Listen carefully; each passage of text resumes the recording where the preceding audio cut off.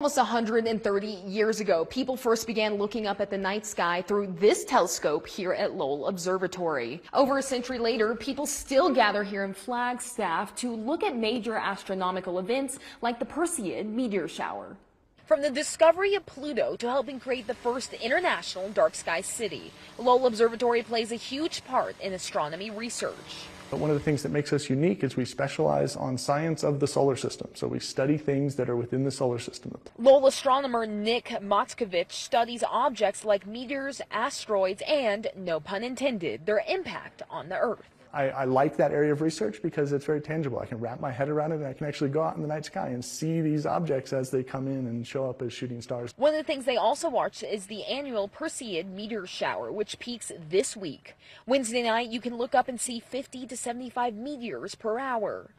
Moskovitz says we can thank comets for all of the shooting stars. A comet can leave behind a trail of breadcrumbs, and that trail of breadcrumbs populates what we call the meteor stream. The Earth is plowing through this stream of particles, and those particles are hitting the atmosphere at high speed and burn up and vaporize and produce that flash of light. With a cap on light pollution, many people travel to Flagstaff and Lowell to see events like this. And Moskovitz says they can get thousands of visitors each day. So meteor showers aren't just used for research, but also to connect the public with their place in the universe.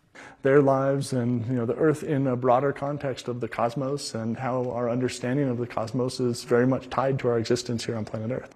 The best time to catch this meteor shower is between 2 a.m. and 3 a.m. However, if you're not able to catch the peak this week, don't worry, these shooting stars will still be visible over the next couple of weeks. Reporting in Flagstaff, Carroll for Arizona's Family.